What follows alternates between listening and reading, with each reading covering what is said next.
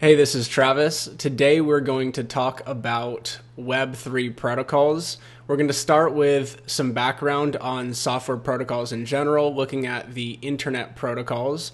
Then we're going to talk about the evolution of the internet from Web 1, Web 2, all the way to the emerging Web 3.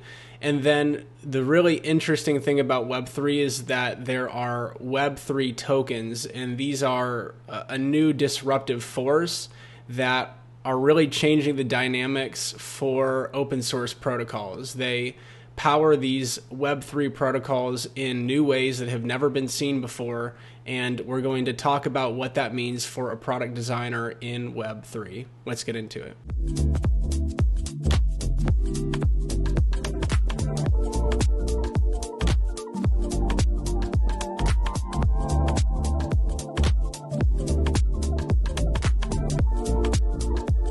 So let's start with the internet. This is something that my entire life I have taken for granted, at least the technology behind it.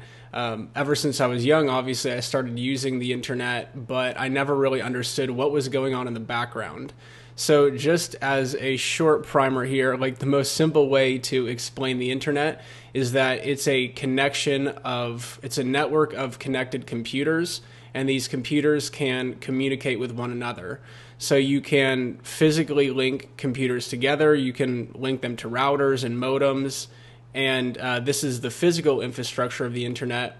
But then you need a series of software protocols on top of this infrastructure that define the rule set for how these computers share information with one another. So it could be anything like, how do you find the destination of another computer on the network? How do you send a really large message? How do you break that into individual data packets and send that over the wire to the other computer? And then how does that computer reassemble those data packets into the original message? So this is what the internet protocols do. And of course, these internet protocols are used by billions of people every single day. Without these protocols, we wouldn't have a functioning global internet. So these are very important, and you may not have heard them before if you're not in the computer science realm. So let's get into some of the main internet protocols. We're not going to spend too much time on this because we're not, as product designers, this channel isn't about technical product design, like the computer science behind things. But I think it's a really good idea just to get a rough understanding of how this internet is operating. So you can break down the internet protocols into 4 layers. We have an application layer, TCP, IP, and hardware layer. And let's go through each one right now. So one of the main use cases with the internet is for me to view a web page. So I go to google.com.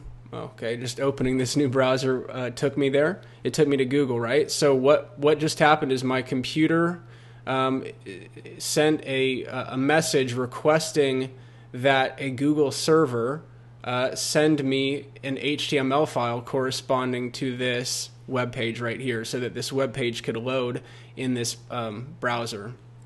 So what's actually happening there, one of the most popular application protocols is something called HTTP, Hypertext Transmission Protocol, or I think Hypertext Transfer Protocol. Let me just check here so I get it right. Hypertext Transmission Protocol. This is, there are different functions within HTTP, but there's something called an HTTP GET request. And this is basically requesting, it's a message that is going to request an HTML file from a server. So that's what my computer assembles first, and then it passes it down to the TCP layer, which is the Transmission Control Protocol layer. And what this does is it takes a message and it figures out how to break that message into smaller data packets. We can't send the entire message. It's just too many bytes of information over the internet. It could get, some software could get some data could get corrupted by doing that, but breaking it into smaller data packets allows us to send one at a time and for the receiving computer to receive each of these data packets, ensure that none of the data packets are missing, and then reassemble those data packets on the server end so that it can say, oh, this is an HTTP GET request. That is what the original message is. So that is what the TCP, the Transmission Control Protocol, does.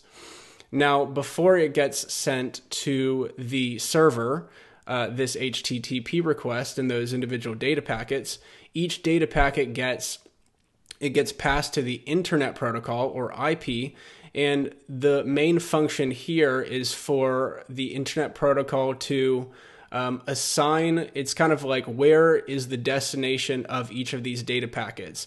It needs to send it to this Google server that I'm requesting the HTML document from.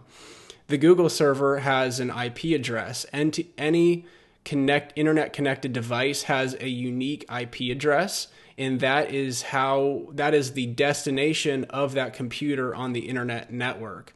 So so each of those data packets gets assigned the Google server IP address, and then gets passed lastly down to the hardware protocol, which is just it's taking these data packets and then converting them into electrical signals that can be passed through the physical internet infrastructure, right? So each of these data packets get passed through this infrastructure as an electrical signal, and then the receiving Google server does a similar process all the way back up this protocol chain in order to interpret my original HTTP GET message.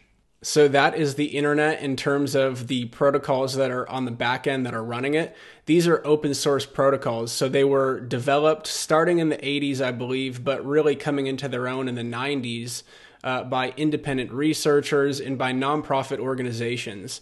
It's different than how we think of the internet today. Most of the internet is run by these for-profit companies like Google, Facebook, Amazon.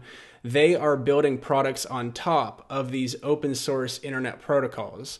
Okay, now this is a really good point. In the next video, we're going to talk about the evolution of the internet from Web 1 to Web 2, which is kind of where we're currently at with these big centralized companies building products on top of the free open source internet protocols.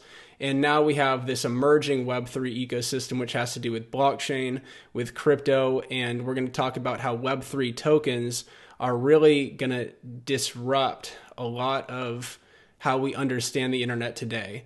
Before, I thought the internet was this static technology. Again, I kind of took it for granted, but one of the most compelling and exciting things in my journey about learning all of this is that the internet is very much so still evolving, and Web3 is this next evolutionary phase that it's just now emerging, but it's really going to redefine how people access information in the coming years. So let's get into it in the next videos.